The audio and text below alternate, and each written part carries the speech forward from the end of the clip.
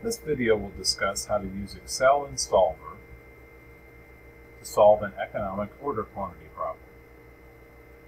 In this particular problem, Dorsey Distributors has an annual demand for a metal detector of 1,440 units. The full purchase cost of a metal detector is $400. The carrying cost per year is 20% of the unit cost, and ordering cost is $25 per order. The company works 200 days a year, and lead time for its orders is 2 days. We see the assumptions of the problem reflected in the top left of the model. The holding cost per unit per year is the holding cost percentage times the purchase cost.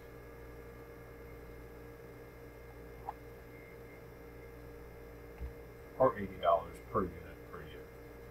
The demand per day is the total annual demand divided by the number of working days per year.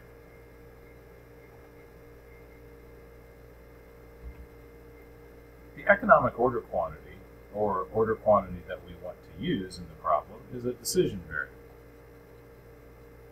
We'll put 100 as a starting value and make this yellow to represent the fact that it will be a decision variable.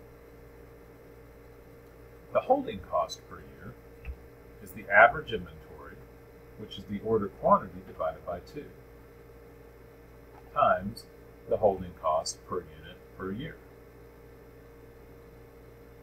The ordering cost stated on an annual basis is the number of orders per year, and the number of orders per year is D divided by Q,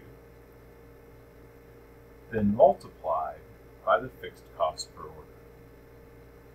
So B1 divided by B10 is the number of orders per year, B4 is the cost per order.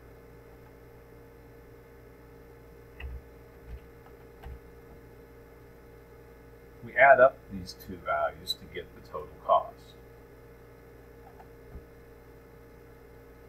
What we see to the right is a chart for various order quantities that we might use. It shows the holding cost as the blue line, the ordering cost is the yellow line, so ordering cost decreases with the size of our order, and the total of the two lines, the vertical sum, is the green line.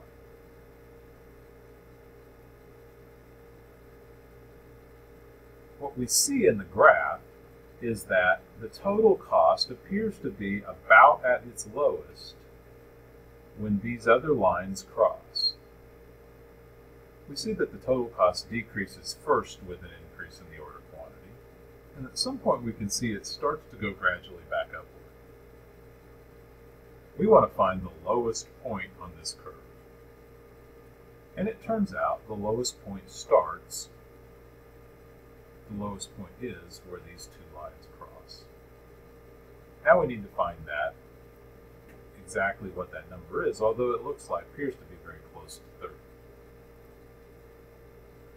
The total cost is going to be the objective. In Solver, we'll set the objective to be total cost. We'll minimize the total cost. And we'll use the decision variable, the order quantity, as the changing value. In this case, we don't need any constraints. We do need to make sure that we have a non-negative order quantity, but that's set by having the check mark in this box. We need to use the GRG nonlinear solving method.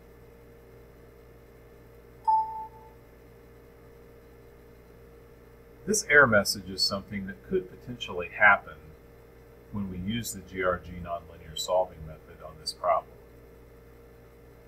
What happens is, if the order quantity goes to 0, there will be an error in the ordering cost because Q is in the denominator of the orders per year. Let's fix the solver model to accommodate this.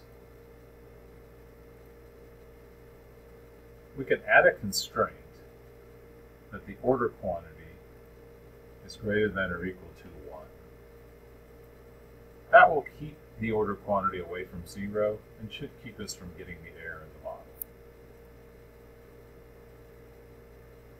Now we resolve, and we find the solution. The solution is 30, which is what it appeared to be on the graph.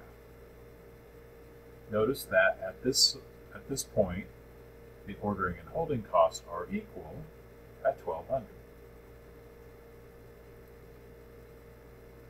The reorder point is the demand during the lead time period. The lead time period is 2. The demand per day is 7.2. So in this model, we order 30 units at a time.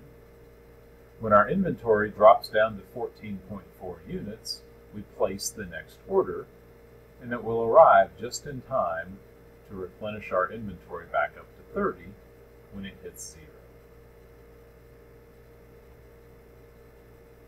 Our cost of goods sold in this model is the annual demand times the purchase cost. Our average inventory is Q divided by 2, and the value of this average inventory is Q divided by 2 times the purchase cost. The inventory turnover is the cost of goods sold divided by the value of the average inventory. So we turn over our average inventory level 96 times over the course of the year. This is often used as a measurement, a performance measurement for an inventory system.